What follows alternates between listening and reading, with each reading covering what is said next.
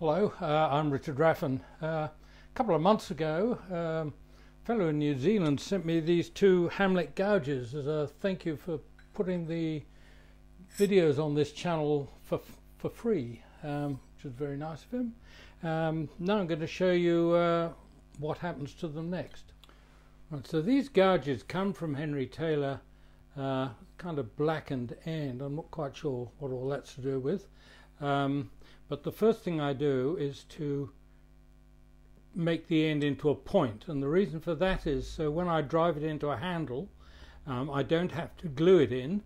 The point at the end will dig into the wood in the handle and just stop the tool spinning. The first thing to do is to get a triangular end onto the piece, and I do that on the well, preferably a 36 grit wheel. I think this is a 60, can't quite remember now. It's my coarse carborundum wheel anyway, and that's literally just holding the tool flat on the rest and getting at it.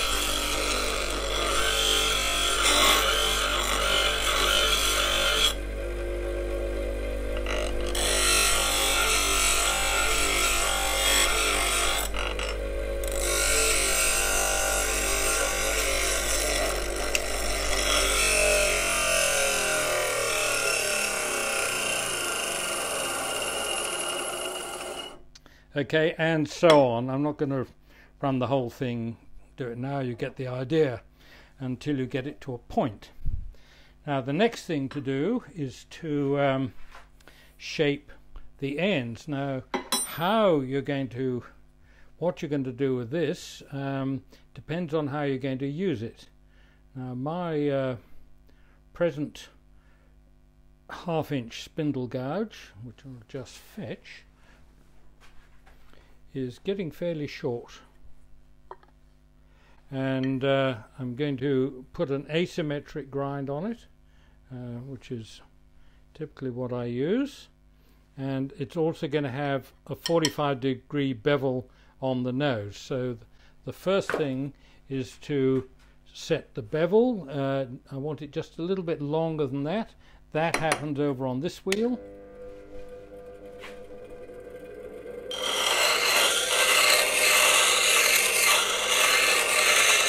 Now that's not cutting as well as it should, so get a wheel dresser at it.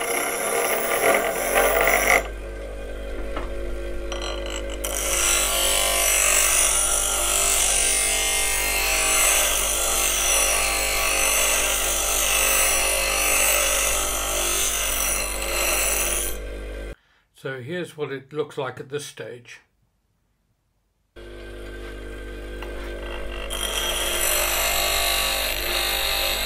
I'm going to keep the right wing pretty much as it is and lengthen the other side.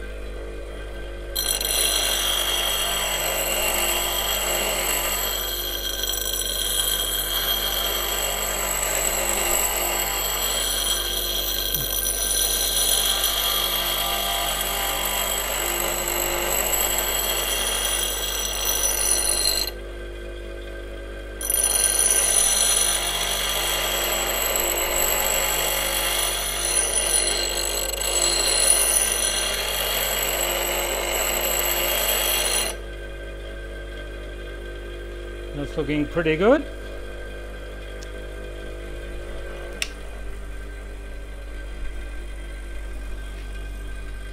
This grinder takes 5.5 minutes to slow down, so I have a small stick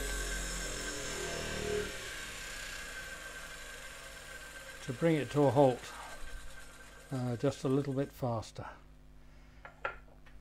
Right, so that tool is now ready to go into a handle. Now I have an old handle which was for another one of these, and so that can just go straight into there, I hope, and then this gets hit on the other end. We'll just whack that in. And we've got that in there, get the hammer, and basically whack that in.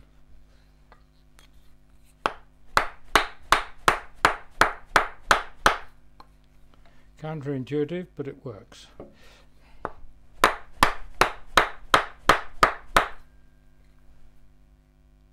Right, so that doesn't want to go in any further, so I'd imagine that's, and I forgot to measure how far it's in, but that feels good.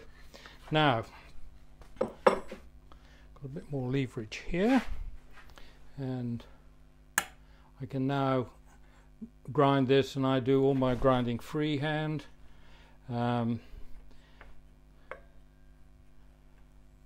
Friend in America did develop a jig for this, but nobody was interested in manufacturing it, so still, if you want the asymmetric grind, you're going to be doing it by hand. Now this is a bit of old 180 grit, and that just takes a little bit of bluing off the steel, which isn't a big deal with high-speed steel. And then the idea is going to be to I have a rest on which I can pivot. I don't really want the thing sitting flat on the rest. And hold it on the rest. I generally start in the middle.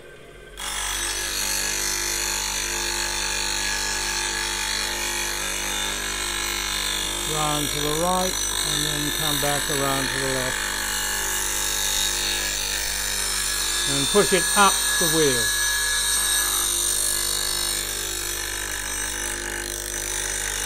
Up the wheel rather than around, because one, it's awkward to have my hands there, and two, it tends to flatten the side, and on the left wing I want a nice full curve there. It takes a fatter shaving. I just find it's a bit more efficient as a cutting tool.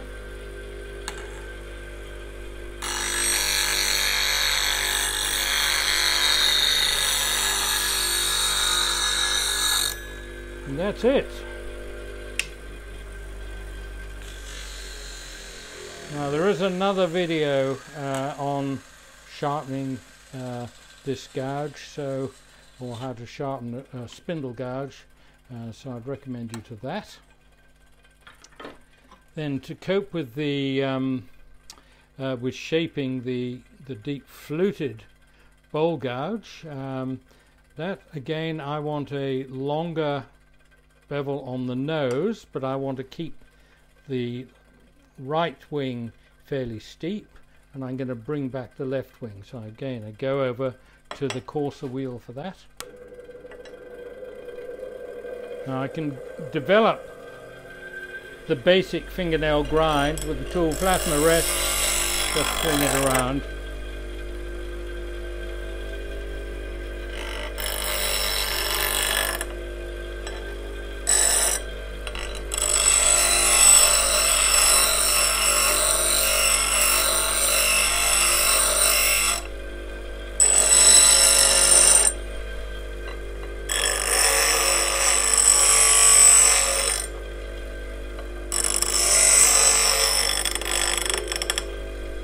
It always looks like tool abuse at this occasion, at this stage.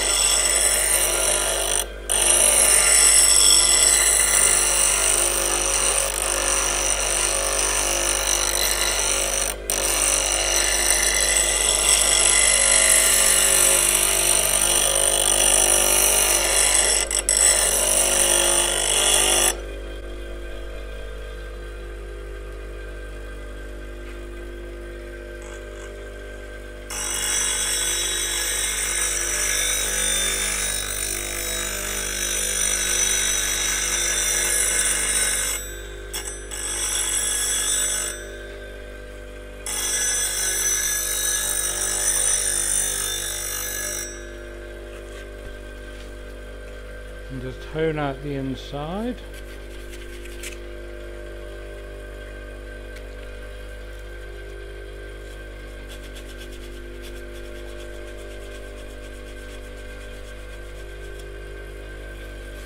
The advantage of abrasive is it just fits right into the curve.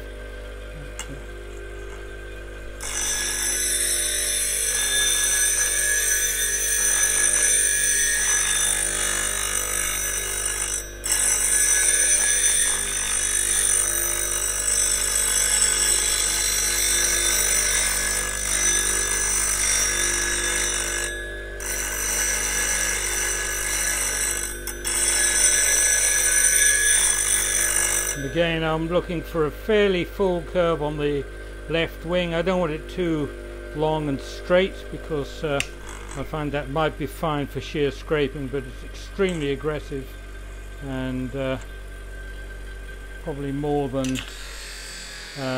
you need when you're making roughing cuts. If I do use this on the outside of a bowl, well, I generally rough down with spindle or shape bowls with spindle gouges. On the outside I want a full curve on the wing, full convex curve, because it takes a fatter shaving rather than a wider one. It takes the wood off very quickly. So that now needs a handle. Oh, first I've got to finish doing the spike at the end.